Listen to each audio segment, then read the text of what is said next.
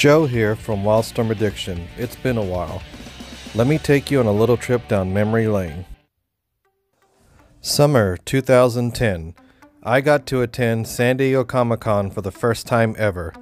It was everything I dreamed of and so much more. But more than that, I was going to be meeting some friends I'd made on the Wildstorm message boards, which was an active forum at DC's website at the time. We planned to visit the Wildstorm booth and attend the Wildstorm panel that weekend. My friend Ben Murphy and I had already been running the Wildstorm Addiction podcast, which was born of the Comic Addiction family of podcasts at the time. We also ran the now defunct Wildstorm Resource Wiki. To say we were big Wildstorm fans was an understatement. Everything was poised and ready for the weekend, and the con was absolutely perfect. It was a godsend knowing now what would be announced just a few months later. At the time, the Wildstorm imprint was 18 years old and was just about to become an adult by our standards, but its life would be cut short. In order to understand the end, let's go back to the beginning.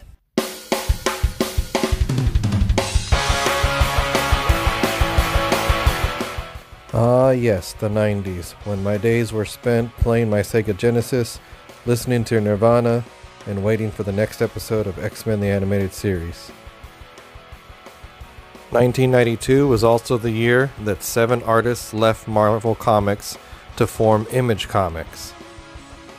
Each Image founder had their own studio under the Image banner. Wildstorm was artist Jim Lee's studio. Lee launched his flagship title Wildcats Covert Action Teams, and with it came massive success.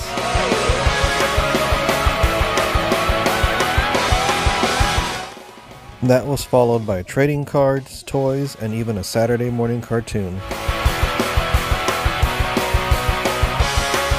Other titles followed, such as Stormwatch, Gen 13, Deathblow, and Backlash, just to name a few. But Image's corner of the comic kingdom was not without its challenges.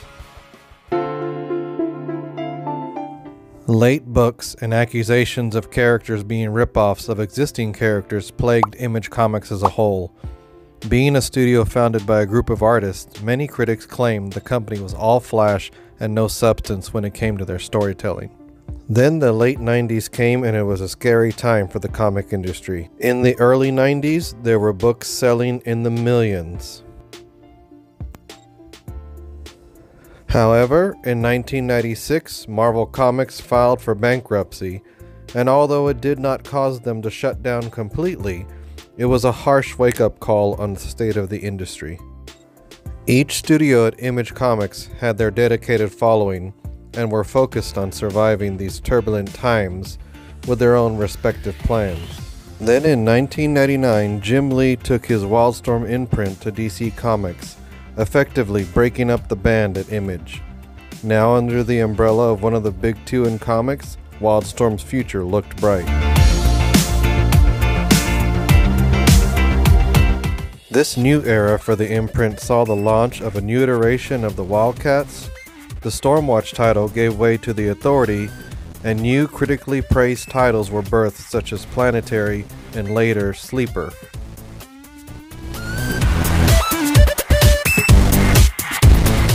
This time period saw several different relaunches for titles with varying success, and that also included creator-owned and licensed properties.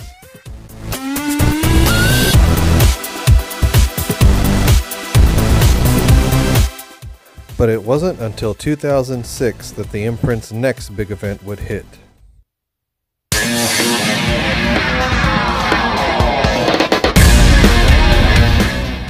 Wildstorm was supposed to be a reboot of the Wildstorm titles and would see the return of Jim Lee to his creation Wildcats, with Grant Morrison helping guide this new direction. This was accompanied by relaunches of Wildstorm titles both old and new.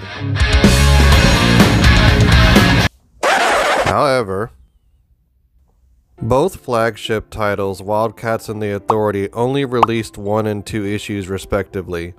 Other titles from the launch continued on their own, but some argue this was the last straw for a lot of fans, and Wildstorm never seemed to fully recover afterward.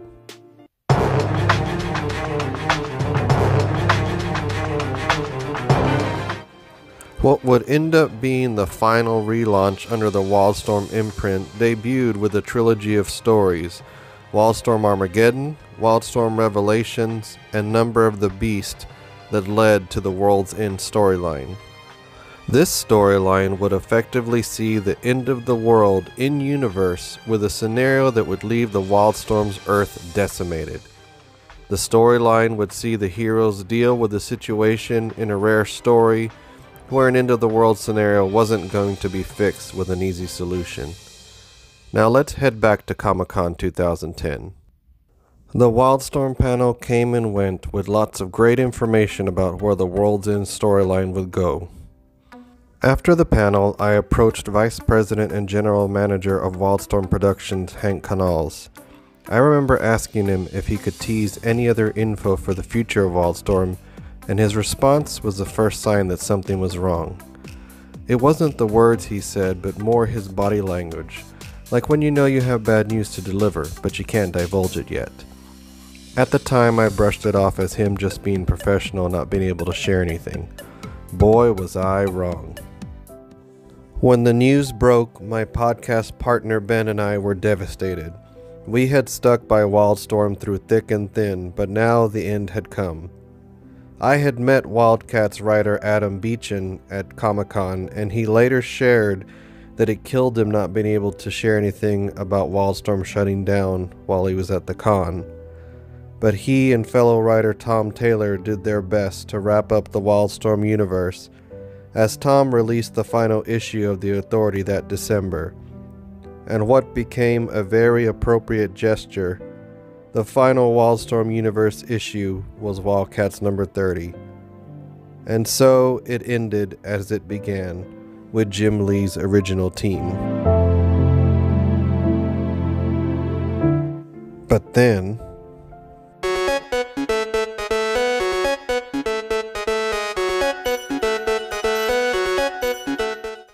in 2011, DC Comics launched the New 52, and it gave Wildstorm fans hope again that Wildstorm could still exist even if it was in a different form.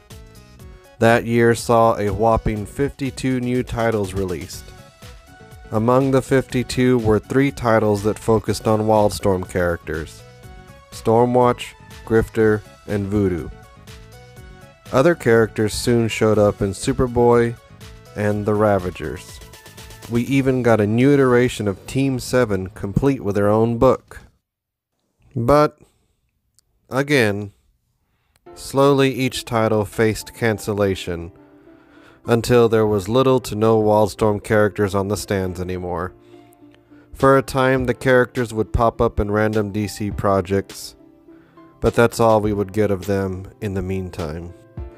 Then in 2017, writer Warren Ellis was given the keys to the kingdom as he brought us The Wildstorm, a reboot of the Wildstorm characters on an Earth separate from the DCU.